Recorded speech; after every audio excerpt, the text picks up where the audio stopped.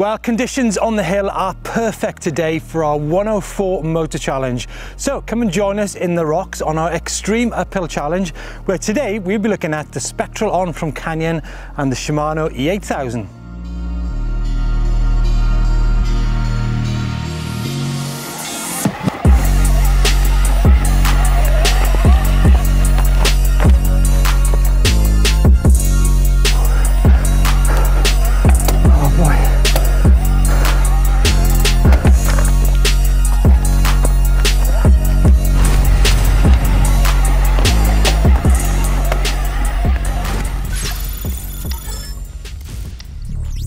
The 104 power stage is an extremely technical climb that really explores the limits of just what is possible on an e-bike. Slick limestone outcrops and steep route sections make it the ultimate test for rider and bike.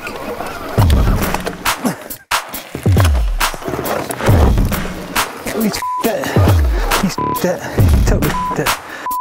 Against such a challenging backdrop, we set out to discover how each of the key e-bike motors can cope with such a climb, and in doing so explore their character, functions, and of course performance. And just in case you might be wondering about the relevance of the number 104, well, 1 minute and 4 seconds is the fastest time recorded so far by a rider on an e-bike on this particular hill, and the time we're trying to beat by way of using a variety of all the main motor brands.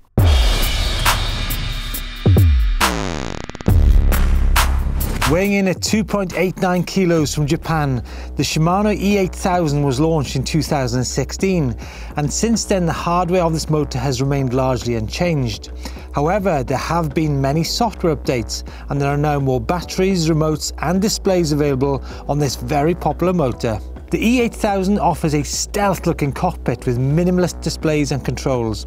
It also has an open system, which means you can customize the output settings via the eTube app.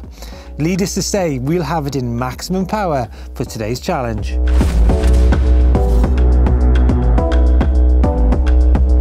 With an elevation gain of 72 meters vertical over 160 meters, the gradient on this hill is a formidable sight when sat at the start. Just having a quick look at the ground conditions today. Obviously there's a few autumn leaves falling, but the routes which we encounter on the uphill in quite good dry condition, so plenty of grip. And I'm going to move up now to some rocks, show you some rocks up here.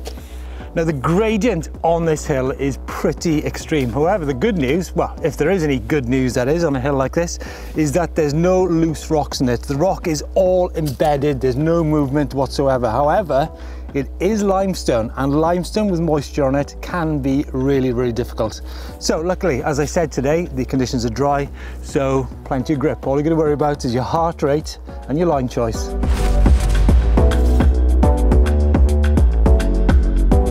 So what exactly has the Shimano E8000 got in the tanks?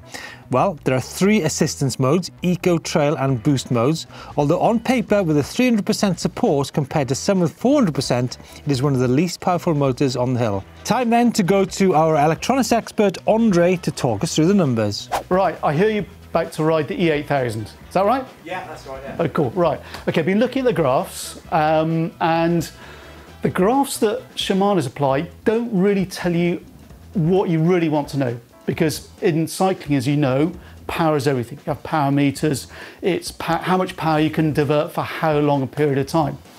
The graphs they've given you are basically a multiplication factor of torque input versus torque output. Now, you don't know at what power that's going to be developed, what cadence is going to be developed. So if you look at some of the other curves that we've found, you know, I think you found elsewhere, Steve. You can see that probably the best power is developed between 60 and 90 RPM on your cadence. Okay, so if you're trying to aim between 60 and 90 RPM, that's the best. But what you will find, get over 90 and it'll drop off pretty fast. And if you compare it to other motors, not quite as much power as other motors.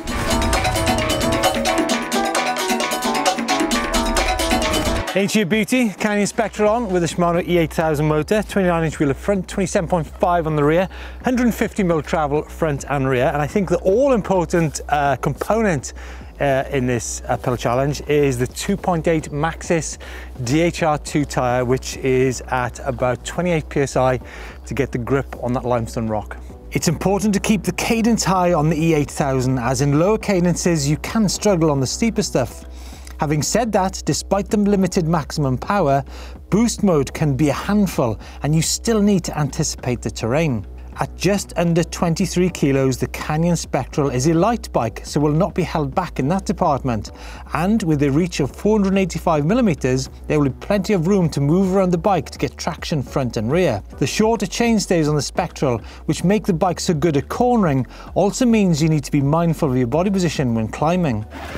One thing I find is really interesting on hill climbing is gearing. Now, on the E8000, we've got 70 Nm of torque, so I started off in third gear, but when you get up into the steeper sections, you need to go into an easier gear.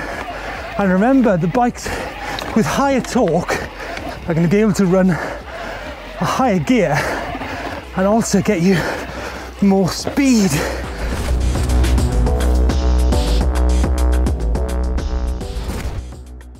Okay, so feeling slightly nervous. This is the first of at least 6 runs to try and get a good idea of the average time up this hill.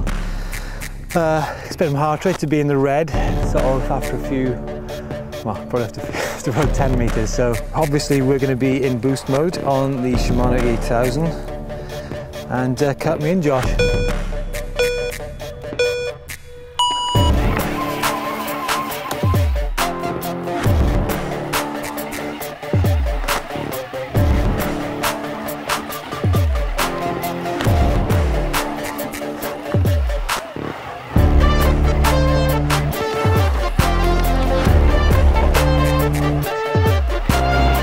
It's really important to pace yourself on these steep climbs, because on this particular challenge the hard bit is located right at the very end, so you can't go burying yourself in the first few meters.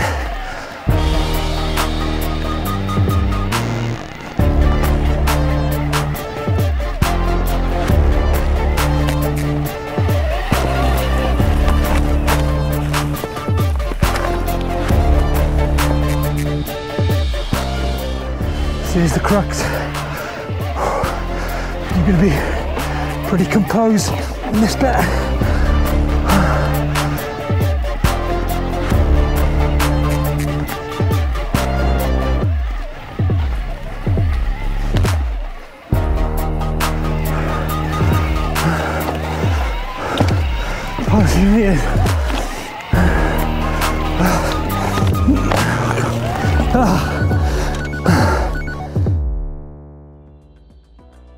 So 1:14.6, not the fastest, but nevertheless I think an important thing to think about with the lower torque e-mountain bikes is the gearing, because as I mentioned earlier, when you've got a bike with 70 Nm of torque compared to say 90, you've got to go into easier gears on the hill. So I mean, common sense will tell you that the speeds will be slightly slower.